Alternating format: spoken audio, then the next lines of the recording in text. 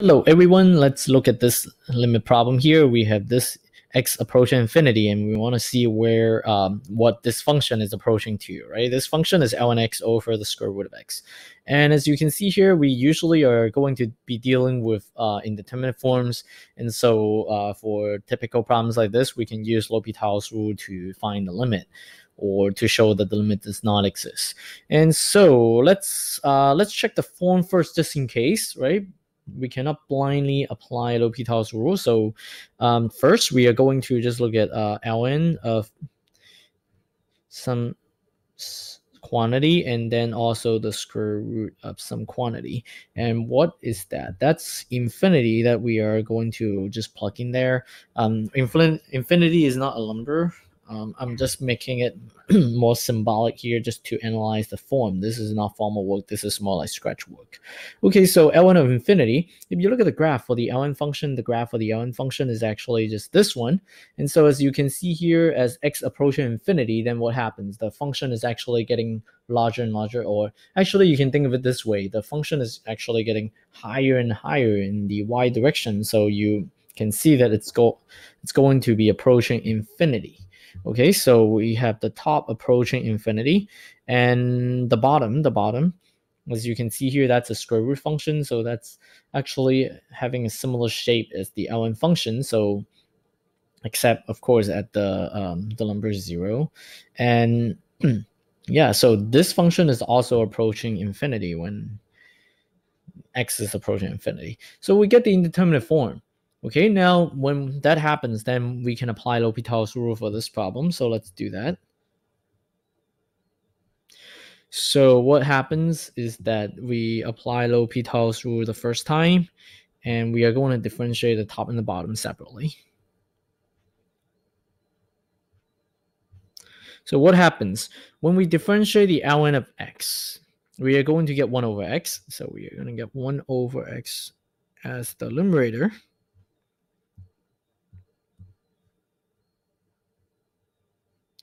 And then what do we get at the bottom? We are going to get, let's look at this square root of x here when we differentiate. The square root of x can be written as x to the 1 over 2. And so we can actually just use the power rule for differentiating this function here. So we are going to get what? We are going to bring down the 1/2 to the front. So we are going to get the 1/2. And then, of course, the x. And then now the new exponent, the new power for the x, we're going to take away 1 from this 1/2. So we are going to get negative 1/2. Okay, so now we have this function here.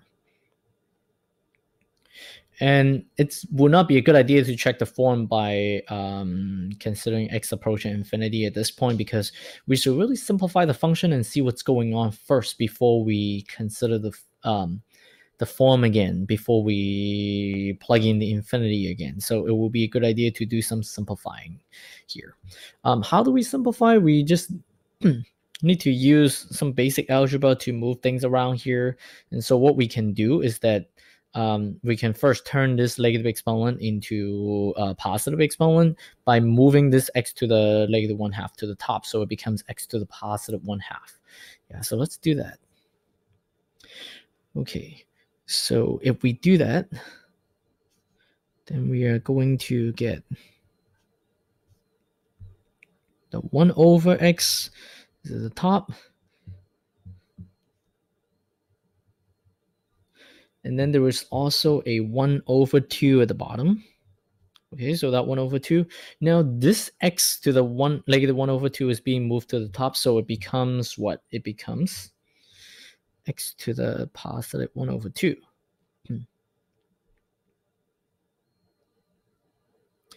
And we can actually do more work. So I think I'm going to need more space. So let me just move this one aside so that it doesn't get in the way, as you can see here, because we don't use it anymore. So now what happens is that we are going to continue to move things around, right? We can actually multiply the top and the bottom by 2 so that I can get rid of the 1/2 right here. So multiply the top and the bottom by 2. So what can we do here? We can do something like this. Multiply the top and the bottom by 2. So in this case, you are going to get the 2. Actually, the denominator becomes a 1, so we don't have a denominator anymore. So we are going to get the 2 times 1 over x times x to the 1/2.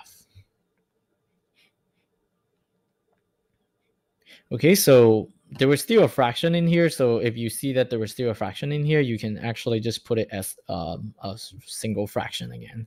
So let's do that.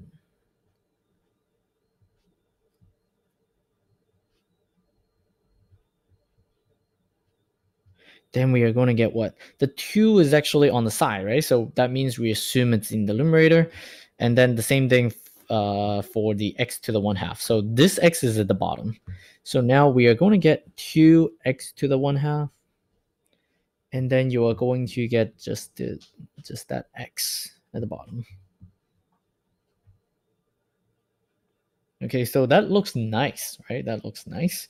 And yeah, so if you plug in the infinity in here, you are still going to get what? You are still going to get infinity over infinity. So we can apply L'Hopital's rule here.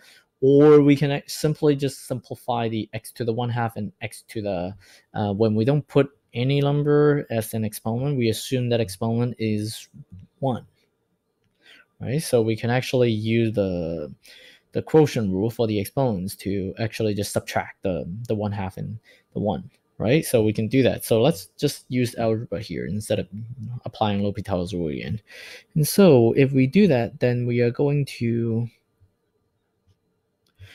get 2. Okay, now combining the two x's together, then we just get x, and then now we have that exponent right there, right? So we are going to get what? 1 over 2 minus 1. Okay, so what do we get right here? We are going to get 2x to the, what is that? That's negative 1 over 2. Now, if we don't want to deal with the negative exponent, we can actually move it to the bottom, take its reciprocal. Then we have 2 over x to the 1/2. And so, see what's going on here? Now, it's not an indeterminate form anymore. The reason for why it's not an indeterminate form is really because it's we have a finite number at the top, so the top is just 2. The bottom is approaching infinity.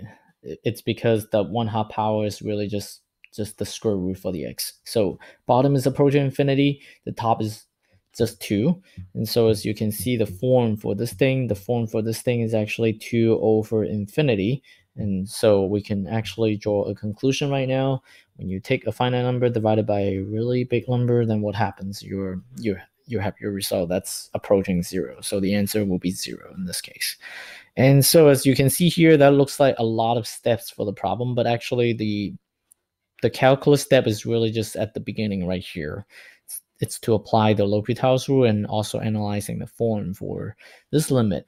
In fact, all the other steps are just basic algebra here. So just one comment for this problem here, that's why I'm showing this problem, is really because after you apply L'Hopital's rule, you may end up getting a messy expression. And in that case, don't try to apply L'Hopital's rule immediately.